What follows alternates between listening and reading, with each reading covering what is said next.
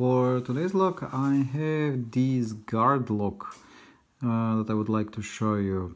I got it from the UK, it costed me £7.98 and it's the number 636 or size 2, whatever size 2 means. It's a safety starts and stays with guard brass padlock. Indeed, it's a very hefty lock. I have to say it's really heavy. Very nice finish. It's been staying, judging by the packaging, it's been staying on that shelf for quite a while now. There was dust everywhere on it. Spring wise, it's amazing spring. I mean, you really need to press. It leaves marks when you try to push the key. So from that point of view, very sturdy lock. Hardened shackle, I do believe is this one. And while picking it and playing with it, I noticed something. I have a similar lock, which actually I do believe is the same. It's this MDK here that was sent to me by Potty314. The locks are identical. All the finishing, all the shackle, even the keys. You can have a look on the keys. They are essentially the same key, only stamped different. If you look here on the back, they even have this kind of a cut place for on the key, which is the same. And the keyways, basically, they are the same. So even the drill hole for the drainage is the same. So I do believe wherever this lock was made, I assume this one came from the same place. I do remember this MDK took a while to pick, and it was not that easy, to be quite honest. So having said that, let's see if this guard lock gives us any trouble.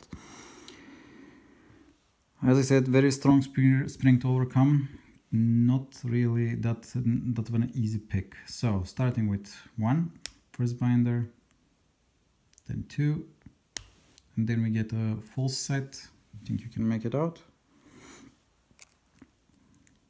Start marking these things. 3, gave a click. 4 and 5, nothing. Go back to the beginning.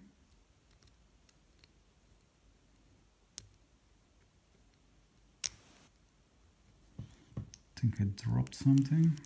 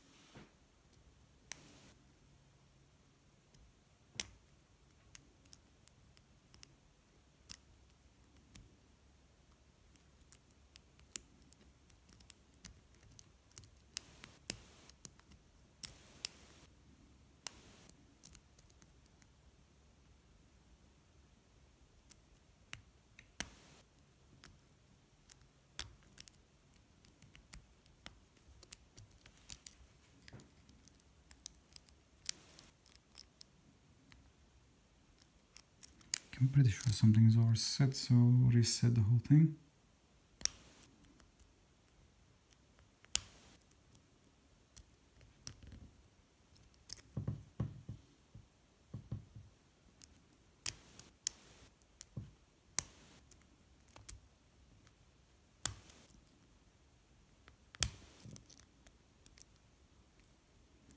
Back in the default set.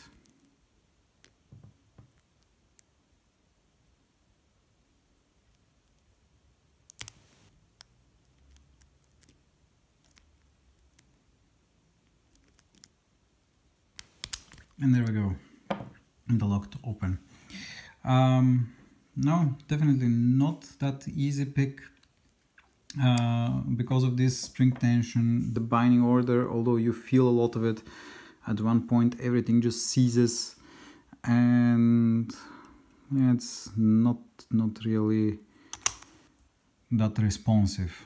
In sense of shimming, maybe one side can be shimmed, but I doubt that anything will enter the other side. There's practically no space, so I don't think you'll be able to shim this boy here.